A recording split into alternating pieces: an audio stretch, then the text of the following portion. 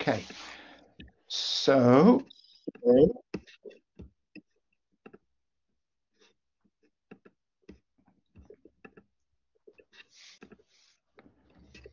yeah, so just in a couple of minutes, we're going to have Louise to go through her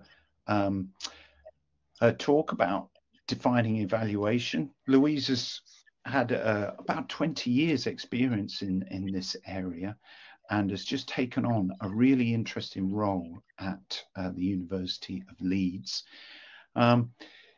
They're based in the UK. For anybody that's not familiar with University of Leeds, they've had a long and very prominent history of their use of learning technology and have been quite influential and innovative in this area. So this is quite an interesting role, but I'm sure Louise is going to tell you a little bit more. I'm just here to represent ELESIG, which is a community of researchers and practitioners, and we're here to try and build up practice and knowledge and a community around this area of evaluation, particularly of the student experience of using technology. So if you enjoyed this little talk that we're going to give to you, hopefully you might join us on our JISC mail list there, or you can keep a little eye on the ELESIG events where we'll be doing more of these types of things. And we are launching our ELESIG Scholar Scheme as well, which you'll find on the alt list. I'll share it in the chat in a minute, where you can find out about how we're supporting a community of early starters in this area. Louise, do you want to take over and pop your slides up? Sure. Yep. Do I just, are my slides, hang on. They are, let me. Do I just need to share my screen? No, here you go. I can't see where they are. It's okay. I got you. Okay. Oh, fabulous. Thank you.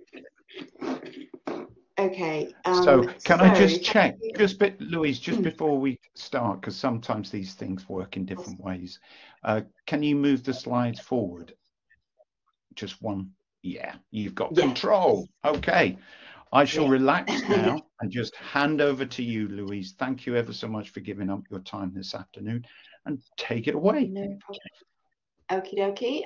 Thank you very much for inviting me to speak. It's really lovely to be here and share my ideas, and I'll be interested to see if there are any questions and hear about what others are doing in this area as well.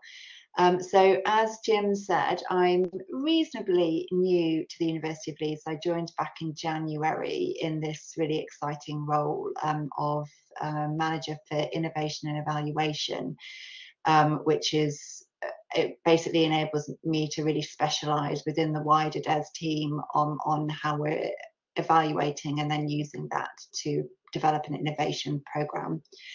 So I wanted to just do a sort of, I didn't want to make this into a sort of death by PowerPoint, but I just wanted to take you through a few key areas about what we're doing and how we're doing it, so that we can then leave some time for discussion. So I thought I'd just give you a little bit of an overview about the Digital Education Service at Leeds, talk a bit about how we define evaluation and why we feel we need to evaluate, and why we feel the definition of evaluation and why we need to do it is actually moving beyond the more straightforward definition that we tend to think of with evaluation.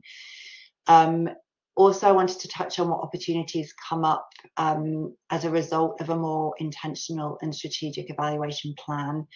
And then just a quick look at our plan at Leeds. So looking at a bit what my team are doing, the underpinning principles we're using in our programme of work and our team structure. And then I'll leave a little bit of time for questions at the end. So in terms of DES at Leeds, so the Digital Education Service at Leeds is actually pretty large compared to some of the other universities I've spoken to. It's grown very quickly since COVID. I think not long before COVID, there was a team of 5. We're now over 100 and still growing. And we're supporting faculties throughout the university, as well as a growing fully online plan of online masters and professional and external partnership programs and projects that we have. So our teams are broken down to a fully online learning team of learning designers. We've got student support for the online master's programs. We've got a blended learning team that serves our different faculties. We've got a specialist professional learning team that looks at some of the CPD programs we develop around our degree courses. We've got a systems team that support online as well as campus learners. We've got a production and creative team, which is really growing at the moment, and we're developing skills in immersive and VR resources and courses. We've got an engagement and comms team, and we've got my evaluation and innovation team, which sort of straddles work across all of the teams, supporting them in evaluating. We've recently developed a Helix team. We've recently launched a new facility called Helix, which is an area where we've able to try hold evaluation events, but also then use that to trial and pilot things such as VR. There's studios and all sorts for us to encourage innovation across the university. So we encourage academics and students alike to come and use this. And then we've got an operations team, which just looks after all of the teams, so they've got their work cut out. So in terms of what is evaluation for us at Leeds, so we use it as, we see it as an understanding of our user base and how they interact with our programs and services. We see it as an opportunity for continuous learning and improvement, as well as innovation and increasing user success. And I think that's probably the one most people resonate with in terms of evaluating programs, evaluating courses, evaluating specific tools that you're using. We also use it for evaluation for a mechanism of identifying what went right, so that we can then look for opportunities to use these approaches and tools again. So we identify, define and celebrate stories where we've seen real impact or real success. We also see evaluation as understanding activity in the wider field and sharing best practice. So having an awareness of what best practice looks like for us, what else is going on in the sector and what other people are doing, so that we can share and improve that way. And evaluation is also understanding that the space we work in is, I'm going to just add up here, I think, if I remember correctly, that the space we work in is continually changing. So the HE sector and the landscape is continually changing. So we need to ensure that we're continually evaluating that the space that we're creating our resources and courses, and that our understanding of who our user profiles are, is up to date, and making sure that that's a continual exercise, not something that we just do at the end of a certain time frame, like the end of a year or an end of a course. So why do we need to evaluate? So external factors, the HE landscape and our user base are shifting, and the HE market space is shifting. So I suppose in those 2 points, it's that sort of more than ever before, we've got students that people are continually using phrases like customer experience, consumer experience, because we have students paying a lot of money to come to do their courses, and student expectations are high. So we've got a little bit of a shift in terms of how we're treating our students, and we're seeing it a lot more as a learner experience from start to end, rather than sort of silos of modules or silos of tools. It's about how we package the whole learner experience and how we resource that. So that needs to be looked at and evaluated sort of with an understanding of those expectations and the space that we're in and how competitive that's become. Knowledge is power. So actually understanding what other people are doing, understanding what other organisations that are moving into the HE space that aren't necessarily institutions are doing, so that we can just understand and how we compare and how we can continually improve. And also the HE space is continually looking to fully online programs and overlapping with the professional space, which is quite a complex and already firmly established space. So being able to evaluate with that in mind through that lens and understanding those spaces as well, so that we can factor all that into how we create our services. Internal factors, probably something that will resonate with everybody here. The need to cultivate a detailed knowledge and understanding of our user base and our product or course portfolio to enable organic innovation. There's a lot of talk about the need to integrate certain technologies, especially digital technologies and AI, but it's making sure that we use these as a result of proper evaluation, proper understanding of where they can be used best and more organically. Also to identify and address any misconceptions. I quite often see where we have evaluations that don't really come in until the end of a program, so evaluation hasn't taken place earlier. Quite often there'll be a misconception that's established after the event that could have been identified, worked with and resolved earlier on if we'd sort of made our evaluation process more circular and embedded it at the start. To use knowledge and insight to review existing courses, resources, and inform design of future ones. So insights that we get that can then feed into general course and tool decision making. And to influence key strategic decision making when multiple stakeholders are involved. So in universities, I'm sure you know, you get involved in projects where you have multiple stakeholders with ideas, maybe of what they think that their students need or what they feel a faculty needs, but another faculty might need something different. I often find that using our evaluation at all stages of a project really helps actually identify what we think we need from what we actually do need. So it's a really useful tool in that regard. And I can't remember what that bottom bullet was that I can't see, so apologies for that.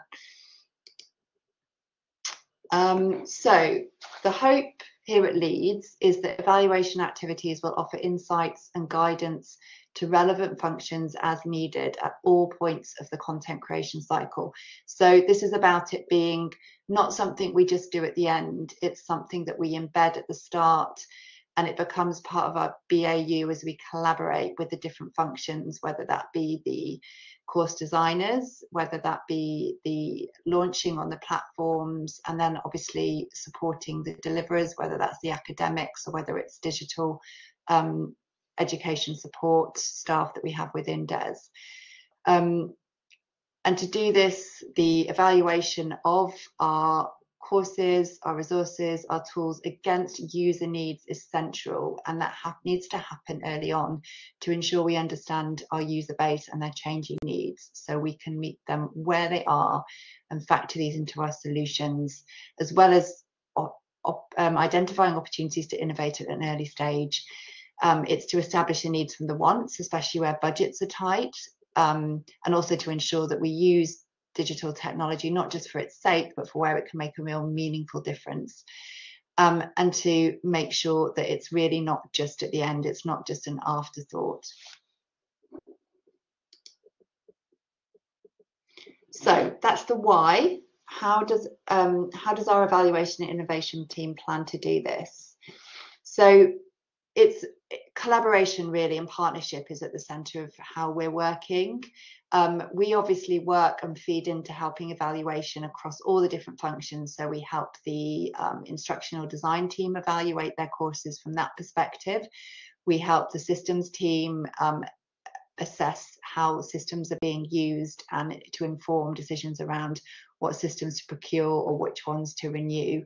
And we also help with all of our other teams around blended in faculty, around how they can help evaluate how support is being used, or the tools or the course evaluations are taking place to support the academics as well as the learners.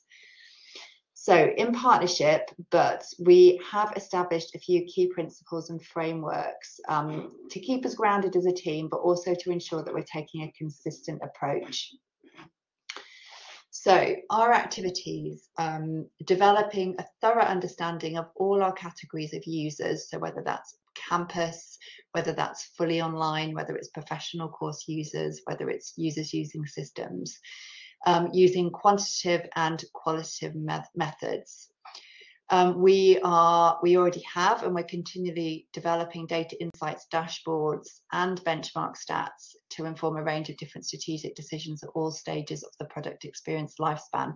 So it's something people can come to retrospectively if they're starting a new project and they want to get data and insights on something specifically to help inform design, but also it's something that we do at the end as well, so that we can get the actual versus the kind of, we can use benchmark data and old data, but then we can get the actual on products at the end and then see how they fare against other projects, and then we update the dashboard continually so that it's continually growing with our products and as our users change. We offer design-based market insights and recommendations to help inform solution design. So this is evaluation which is probably slightly outside the parameters of normal evaluation, but this is just looking at, when we look at our solution design, we obviously look at our users, but we also look at what other people that are working in this area have developed, what other courses, what design values do other courses have, is there anything we can learn and bring to it? So my team does this kind of work early on before our learning design team finalize their design, so that we can just give them a bit of a summary and an overview so that they can they can take it or leave it ultimately, but it's just making sure that they're informed. We use our baseline data knowledge to develop and implement an innovation plan. So at the moment, this is very much a work in progress. So alongside evaluating specific programs, so we have fully online masters, for example, that we evaluate each year. But alongside that, we're starting to embed continual evaluation program events. So where we give our learners the opportunity to attend feedback sessions, so that we're continually doing qualitative and quantitative analysis to feed into our data dashboards, so that we can then start identifying patterns to feed into a meaningful innovation in terms of where do we put our money for specific digital technologies, where would it be most meaningful and most impactful to try X, Y, or Z. And we also support and facilitate ownership of these activities within different work functions. So my team at the moment is quite small, so we can't obviously do all of this for everyone.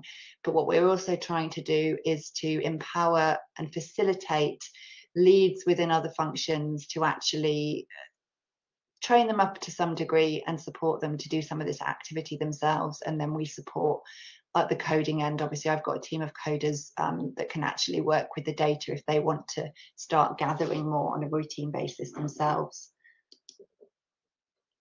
So in a nutshell, our mission statement is that we very much hope to encourage, facilitate, champion and support the development of a new way of working, which embeds valuation at the very start of the workflow, thereby prompting activities to cultivate a thorough understanding and appraisal of our users, inform our design, and to create a clear benchmark against which a deeper and more insightful evaluation process can be carried out, and from which opportunities to innovate will hopefully surface organically.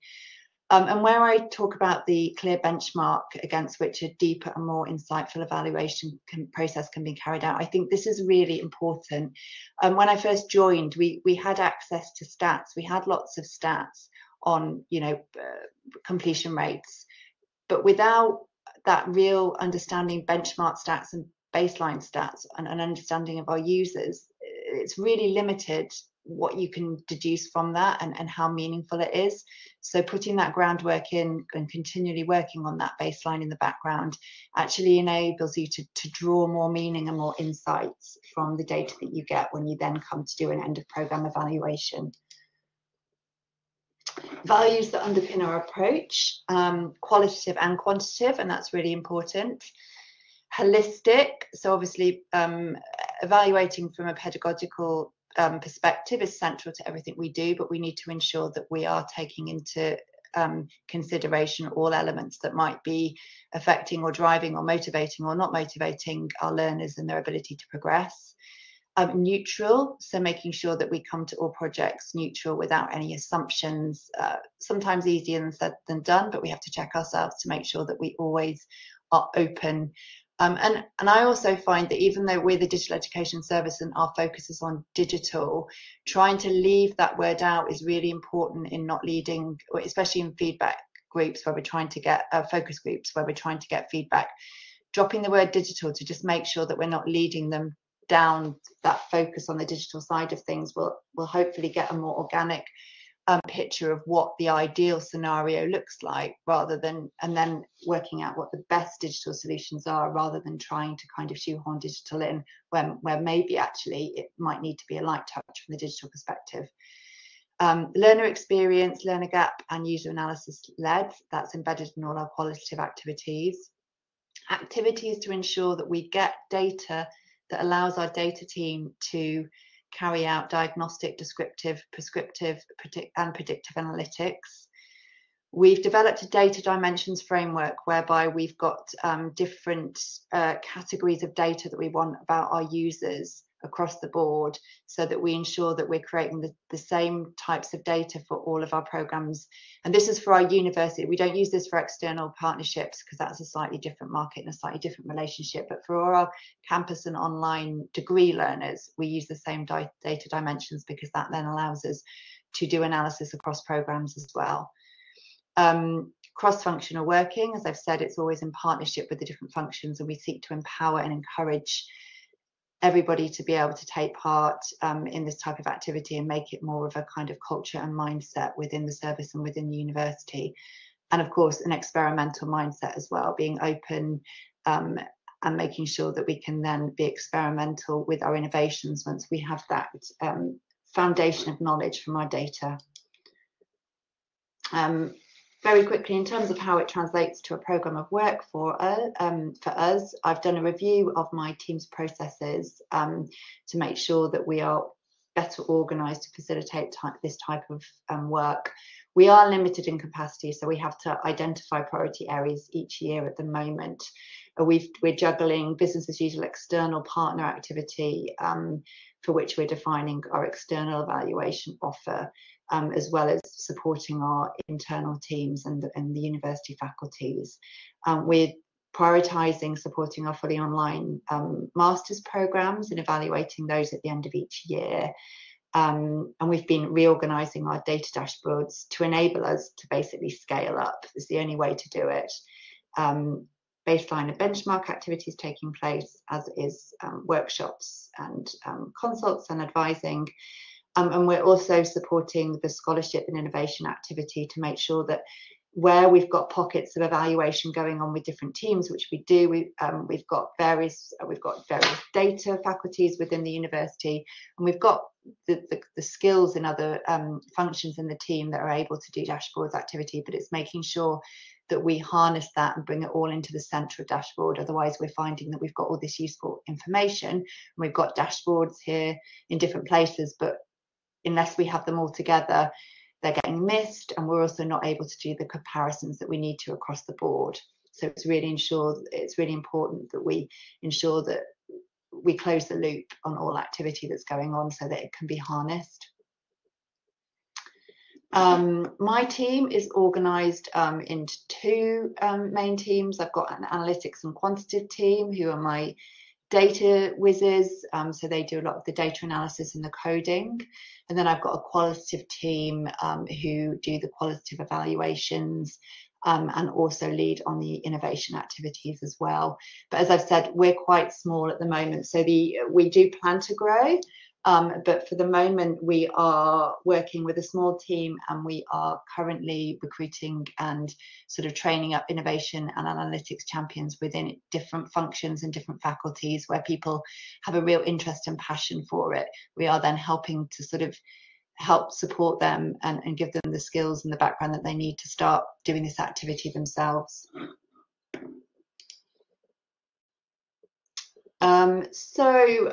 Jim said that he thought it'd be really useful for me to give a few tips for meaningful evaluation.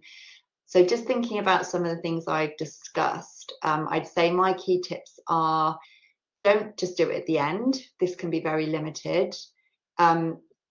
Think carefully about the data categories that you want to capture and why. So I would say, really, if you people tend to come to us with questions that they want answering, and you need to step back from that and go, right, what data do I need to really be able to holistically answer this question, and what question might that then lead on to? So it's about making sure that all the data points you're capturing will really answer all the questions that you've got. This one's really important, ensuring you have baseline and benchmark data to work with. Now, you won't have that to start with, and that's okay, but it's just making sure that you've got it in mind and you start trying to kind of establish what that might be and gathering it slowly. Never assume anything, always be neutral. To repeat here, so apologies, establish key data categories to use across the board. Think qualitative and quantitative. When I first joined, we had a bit of an imbalance there, and most of our analysis was quantitative. So we're really ramping up our qualitative activities. I would say, where possible, embed it as part of your standard processes, so that it's part of your content creation and culture and mindset. And work in partnerships with wider teams and academics. Silos don't work. So that's my quick overview. Thank you for listening, and I'd be really interested to hear if anyone's got any questions or comments or feedback on how they do things at different universities. Jed Keenan?